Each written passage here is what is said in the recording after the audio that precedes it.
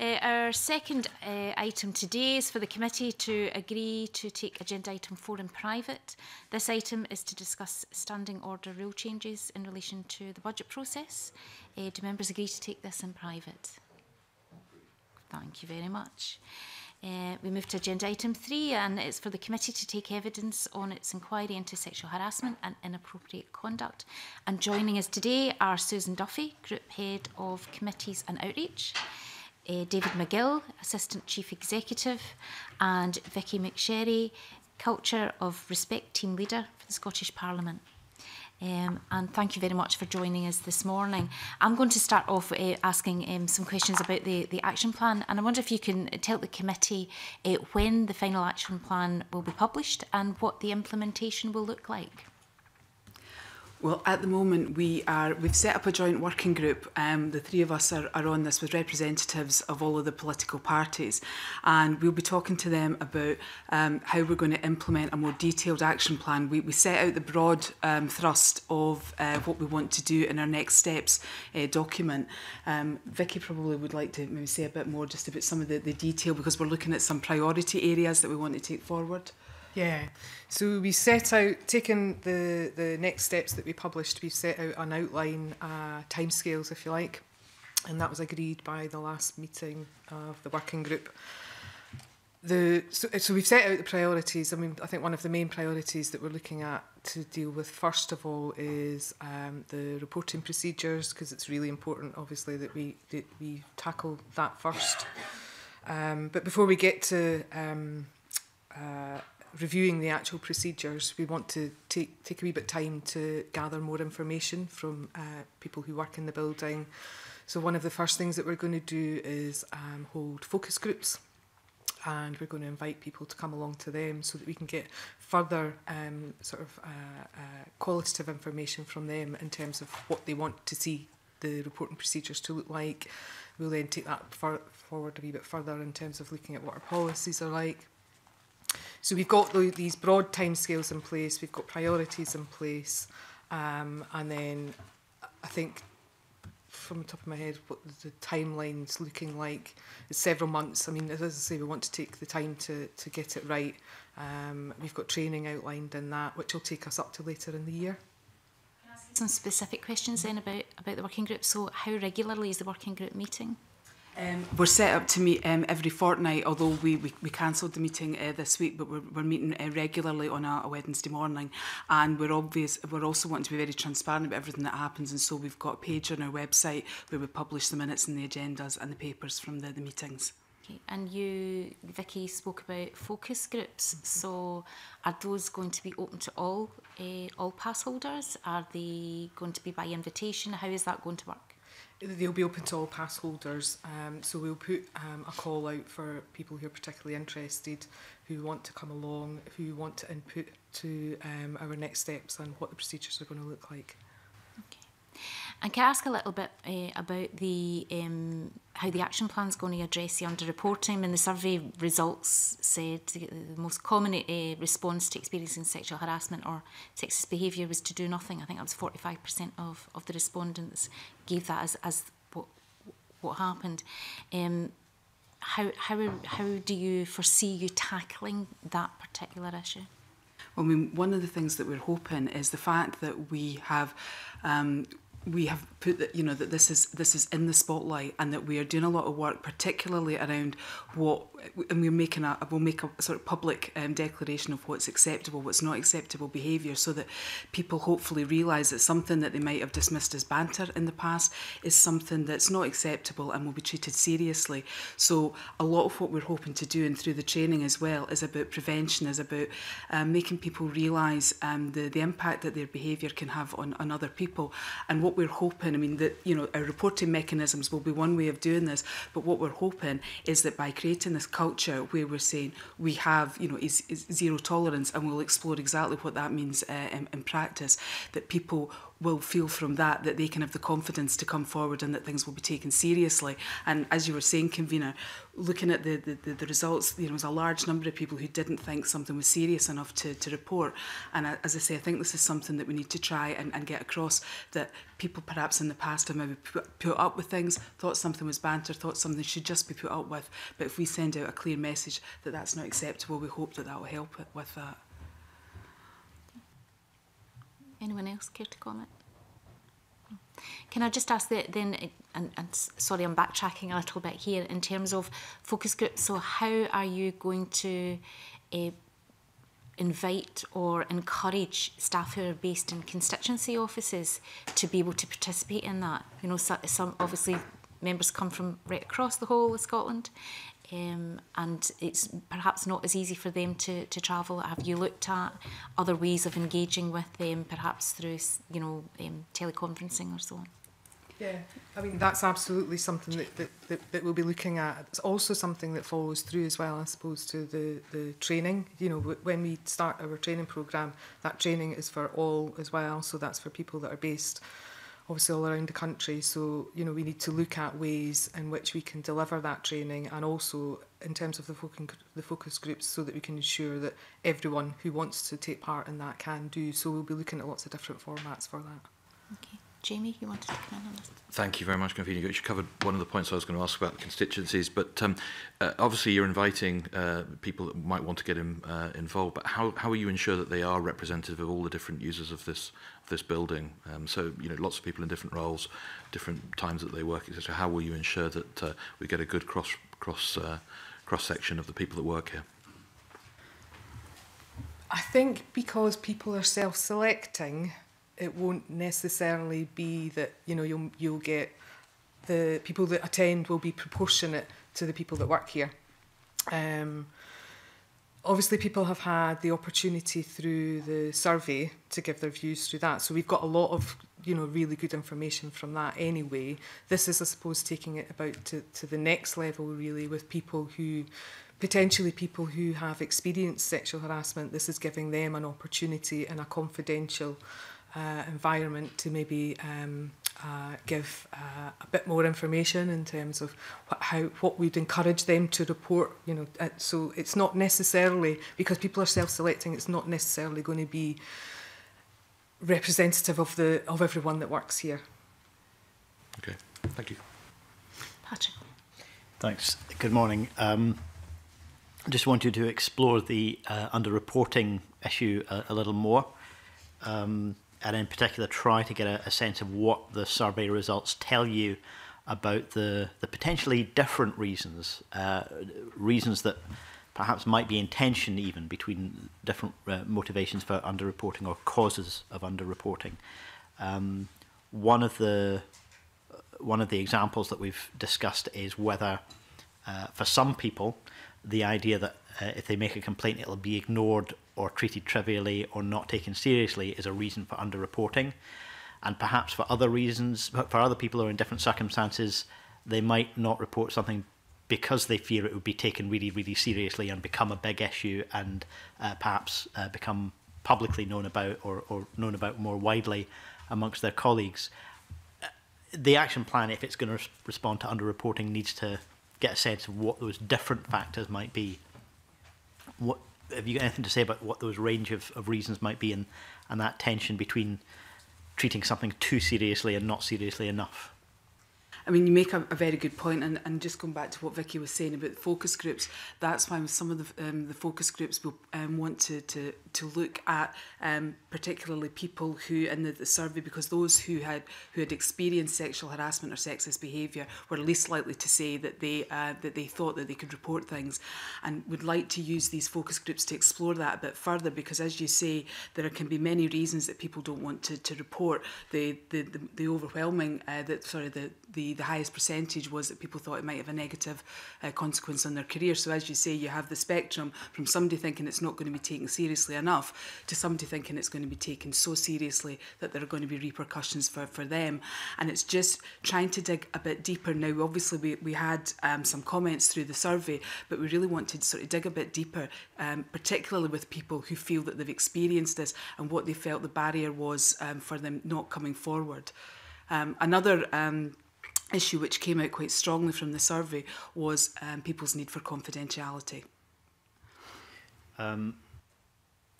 Is there anything to suggest that the reasons for underreporting or the causes of underreporting might be different in relation to MSPs than complaints about members of SPCB staff? Obviously, as a committee, we're responsible for the code of conduct and a lot of those issues that don't apply to SPCB staff.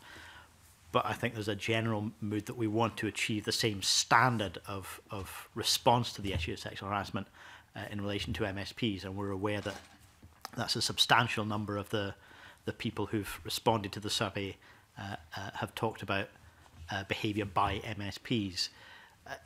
Is this a distinctive issue in terms of the reasons why somebody might not report? Issues around party loyalty or issues around, you know, whether something goes into the public domain? I mean, I think from the survey results themselves, it's difficult to say that there is something distinct. I mean, looking at the figures, a lot of things seem to be common across you know, a number of categories of respondents. But that would be another reason why we'd like to look at this in the focus groups to see if there are particularly some, you know, different issues.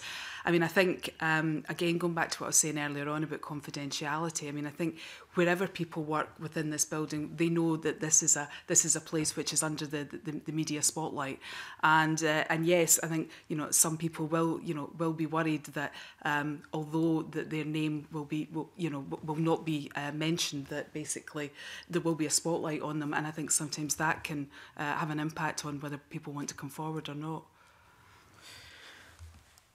And I think just finally the suggestion about getting what's been described as a standalone global policy on sexual harassment, so something that applies throughout the building. Have you identified any barriers to including MSPs within that? That's obviously something that the committee has discussed, and there are some complexities that arise from that. It's something that we're looking at very carefully. We're aware that the Westminster Parliament has decided to produce a code of behaviour for Parliament, so that would apply to not just people who work in the building but people who visit the building as well. So I think they've termed it everybody who engages with the parliamentary community, and that's something that we're very interested in, and we think it would provide that absolute focus at the top level, and there's no reason that we can see that something similar here couldn't be used as the kind of highest level strategic approach to harassment and bullying for everybody who works in the building, including members. What we can't do then, though, is provide a single source that goes beyond that. That would be the statement which would then guide the different strands of reporting and sanctions through the appropriate mechanisms that we have in place just now. But it would provide that overall focus. It's something we're really keen to look at. So the suggestion would be then that once that's in place, compliance with it is part of the code of conduct for MSPs? Yes, that's the way that we would see that happening, yes. Okay, thank you. Alexander. Thank you, Convener. The survey identified that there was a culture or an atmosphere about individuals not feeling comfortable at coming forward, and it was discouraging them, they felt, from making the initial impact. So how are we going to try and manage that situation? What can we do to monitor, and what can we do to provide assurances to people that whole culture that we seem to have needs to be addressed? And how will you manage that? I mean, as David was saying, you know, hopefully we'll look at something which is an overarching statement, if you want to call it that, something which is akin to, you know, this is behaviour that is acceptable and not acceptable, and that what we're hoping with that is that sends a message out to people about what will be tolerated, what will not be tolerated, and the kind of culture that we want to work within. Because, I mean, one of the things when we looked at the survey results, what was most disappointing to me was the number of people who did feel that they didn't have confidence in being able to come forward.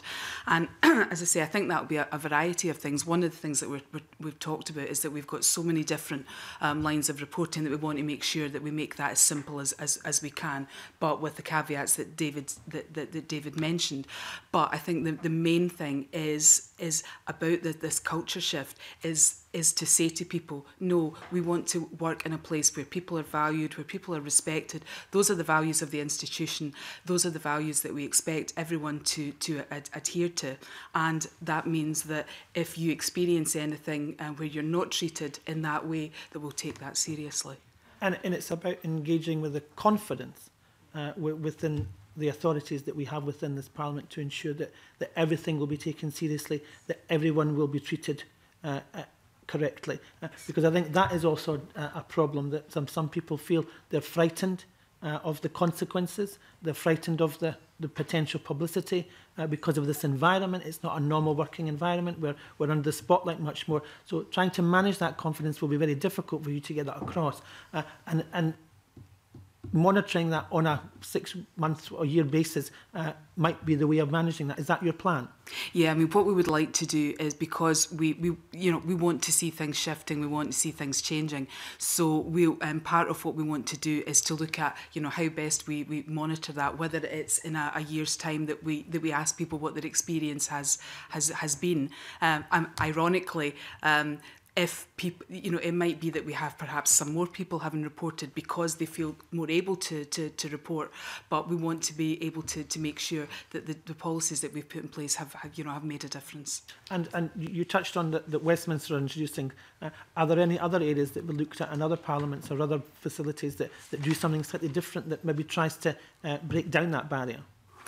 I mean, we've looked across the piece, and we've also we have an external expert who helps us with our working group. And I mean, our impression is that there's not an awful lot out there that we can actually draw on. We are quite a sort of unique organisation, so a lot of the things that we have seen are a lot of the things that we're sort of trying to do. But I think, to be perfectly frank, I think everybody's grappling with this at the moment, and I don't think anybody has the answers. But I think the fact that everyone is actually trying to address that is something positive. It might help if I said that there was a piece of work that we kicked off before the publicity around about sexual harassment anyway, looking at organisational culture, and we do recognise that culture change is extremely difficult and takes a long period of time. But the challenge for us really is to get away from just trying to capture bold statements and really deliver that environment they all want to work in. And what we've been doing here is, alongside refreshing our organisational values, we've been trying to establish the standards of behaviours that underpin all of that, so that all members of staff and all members of staff who are managers know what standards of behaviours are required and accepted of them. Looking at member side, if we do go down the route of having an overall behaviour code or something similar like that, that's something that we can use with the induction of MSPs after elections. We can use it to support members when they're recruiting their staff, so it becomes a practical document, not just a bold statement, and that's how we see the culture and the environment changing over time. Thank you, Convener. Elaine. Thanks, Convener. Yes, so just could I follow up on that actually before I ask you something else, please? Does that mean that MSP staff who are office managers who have got a sort of managing people role, as well as MSPs, would be included in the specific training that would take place?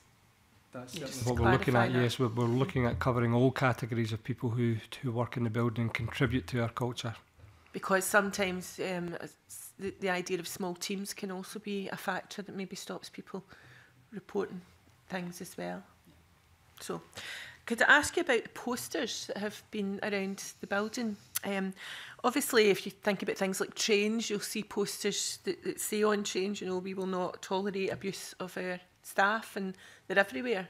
The posters that are around this building, where exactly are they? Are they in public areas as well? Should they be in areas like this committee room, for example, where the public are coming as well? Should those posters be more widely around the building, do you think?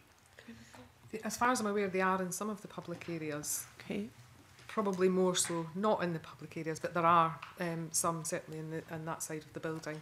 They're in all the lifts, they're in the public toilets, as well as the spaces that aren't open to the public. And do you think that has been helpful? Are you getting feedback on that? Just, I suppose that builds on what Susan Duffy was saying about just drawing people's attention to what is and isn't appropriate behaviour, and making sure that there is a cultural change and an educational change. Are these posters having an impact? I mean, I can only sort of talk anecdotally. I did have a visitor in here one day, and I was taking them up in the lift, and he noticed the poster, and he said, "Wow, he said, I really like that poster. I love the fact that you've got a message on that the victim is not to blame." So he was very struck by it. So I don't know if anybody else has had any feedback about the posters. I think there was a bit of feedback through the survey as well, if it's raising awareness, then it's doing a big part of its job, and it's getting the telephone number out there again. It's doing a big part of its job. Obviously the posters were one of the first things that we did, so that's only the beginning. It's the beginning of raising the awareness, I think, overall. But I think the posters are quite bold in the statement that they make, which obviously is sexual harassment has no place at the Parliament. So are you confident then that the action plan is going to make that sentiment a reality? I mean, that is certainly our intention, because we talk a lot about this, we talk a lot about zero tolerance, and the thing that we need to do with all of this is to understand what that actually means in practice and be very clear about what that means in practice, and that everything that we do flows from that, so that yes, it's not just words on a poster, that we actually take that through with all of the actions that we take. Okay, thanks. Jamie, did you want in here? Yeah, it was just a very, very quick one. Obviously, as you say, the posters, we've just been talking about the posters, but can I just confirm there is the information on the website too, so that somebody that's come in and visited the Parliament, maybe either seen or been involved in an incident, they can go to the website, and that's very clearly available on the website? Absolutely. It's open to, it's on the internet rather than just the intranet pages, so it's open to people who don't work here as well. It is, okay, yeah. Thank you. Tom. Thank you, Convener, and good morning to the panel.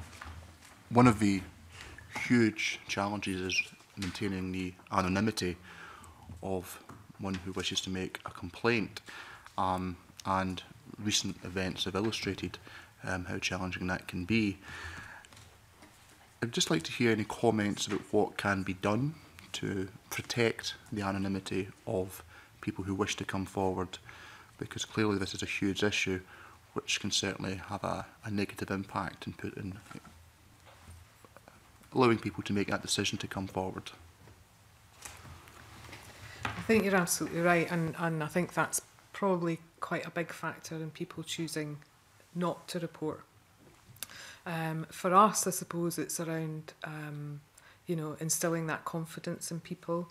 When we're looking at the processes that we're going to put in place, absolutely confidentiality is at the top of the list. To a certain extent, as it is now.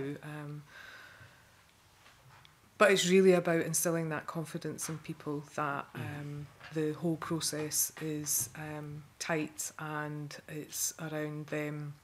I don't think we can guarantee anonymity when we're dealing with formal complaints, but that's certainly something that we need to look at when we're drawing those processes up. I mean, I think this is, when we've been talking about this, it's one of the issues that we grapple with. Obviously, you have confidentiality, but then, as Vicky was saying, there's anonymity as well, and it's how you balance all of that, because you've obviously got to make sure that the process is fair to everyone as well. And I know certainly this will be something that we'll be looking at going forward, because it's not easy.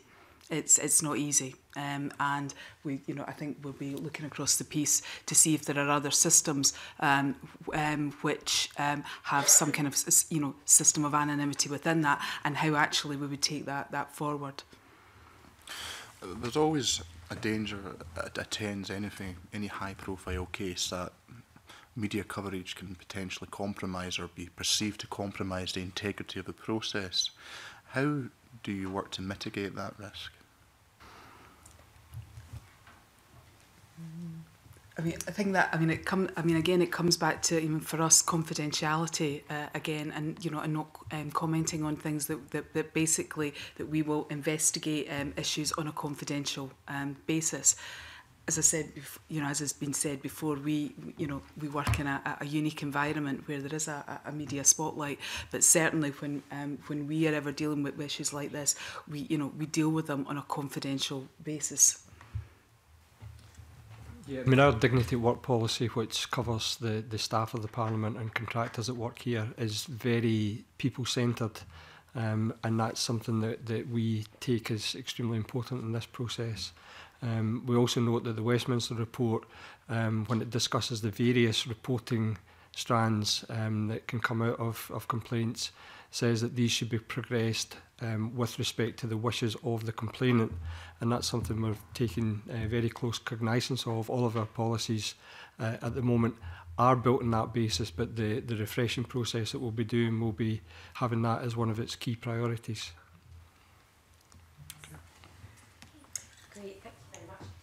Can I just ask a question about the prospect of having an external independent figure who can investigate and report on sexual misconduct? In your views, what are the pros and cons of that? And in particular, do you think that that would encourage people to report more or less? In terms of the first part of your question, the pros and cons, I mean, the pros are probably easier to look at. I mean, it would take away any sort of suggestion that complaints were simply managed out of the system, that there was undue influence brought to bear by a particular party who had an interest in the outcome of a complaint. That might be one kind of pro that people would be looking for. In terms of cons, that would possibly create another layer of bureaucracy. We would possibly lose something in terms of the relations that we have in the Parliament. We will work closely together. We know each other. We know each other's motivations, that kind of thing. In terms of reporting, I would only be guessing about whether I would say that an independent process would bring greater confidence and lead to greater reports, greater numbers of reports being lodged. I wouldn't know until that was put in place. Moving on then, in terms of the actual survey, did the survey report or look at whether complainers were satisfied with the outcome and the resolution of their complaints? And are you aware of any specific dissatisfaction that people have noted with their experiences? Well, we just sorry, I've got the survey tagged in various places.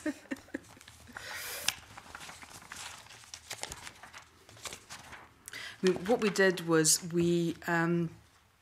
we'd asked for reasons for people sort of not reporting incidents. So, and we also then gave a free text box at the end. So we weren't specifically asking people if they were satisfied with the outcome of a process that had taken place. But some of the comments that came through would perhaps be because somebody had had an experience and it hadn't, and it hadn't been a good experience.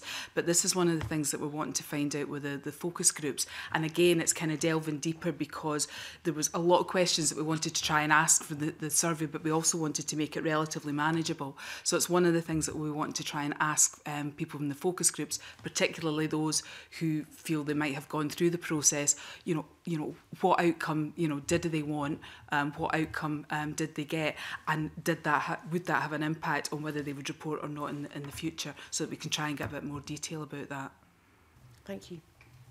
I can just come in on the back of Kate's first question regarding an external investigator. It complements my previous question about anonymity or confidentiality.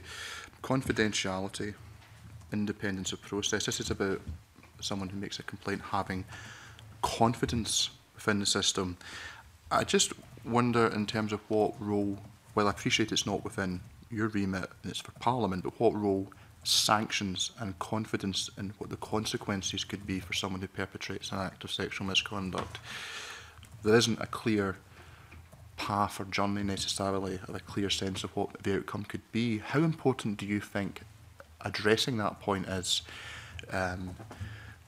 to enabling and giving confidence to people to come forward and make a complaint? I think, again, it comes back to keeping the complainant at the centre of the process. I mean, I think if your question was about setting out a range of sanctions in advance, I'm not sure that that would be entirely compatible with keeping the person's wishes paramount through the complaint process. I think we would also need to be careful that this element of independence that we're talking about would be very much at the investigation stage, that reports would still have to come into the appropriate body determined by the employment relationship, and those different bodies would have different policies and procedures in place, some which may include sanctions and some which may not. We have noted at Westminster that the suggestion is that the Commissioner there has given a new range of lower level sanctions which she can impose, which include things like requesting an apology from the person who perpetrated the behaviour, or requiring that person to go on training before the complaint would come back in for more serious issues to be dealt with, again internally by the Standards Committee down there, and ultimately by the Chamber of Westminster. Do you think a scenario where an MSP can admit to sexual misconduct or sexual harassment and can continue to work in the Scottish Parliament building, do you think that will hinder people coming forward to make a complaint? I think there's every chance that that would be the case. I mean, I think you're asking us to make a value judgment here, which is probably not appropriate for us to make, but that would be a danger that we would be taking into account when we are looking at policies and when we're speaking to people about what those policies should provide. Not to make a value judgment at a particular time, but would that constitute good policy or good practice in any other organisation, in your opinion? I mean, I think one of, as we say, there's a lot of different, employment relationships within here in terms of our staff. We have got a clear policy. We've got a policy. We have got sanctions, and the ultimate sanction, of course, can be dismissal from this. Other categories of people who work here are not in that same situation. Do you think that inconsistency is problematic? I think when we came here the first time, I think we said that there were a number of complexities around the different reporting mechanisms, but that there were reasons for some of those complexities because there is a different, because there is a different relationship. It's who is the employer? Because ultimately, in terms of sanctions, who then is the employer? Who is then in the position to be able to put sanctions on someone? I simply ask because I appreciate you have to operate within a restricted framework, and ultimately the powers and provisions are this committee holds in terms of making recommendations and ultimately for Parliament to decide. But thank you. Thank you. Just to follow up on this a little bit, clearly not every complaint, not even every upheld complaint would result in dismissal. That's a very serious step to take.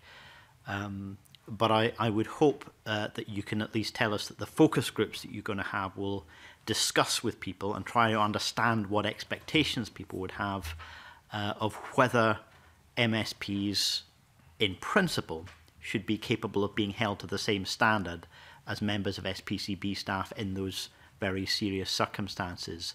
And do you intend to have a discussion within those focus groups about whether that option should exist, and if so, how it would be exercised in order to minimise the additional stress that would come from a high-profile or even politicised decision-making process?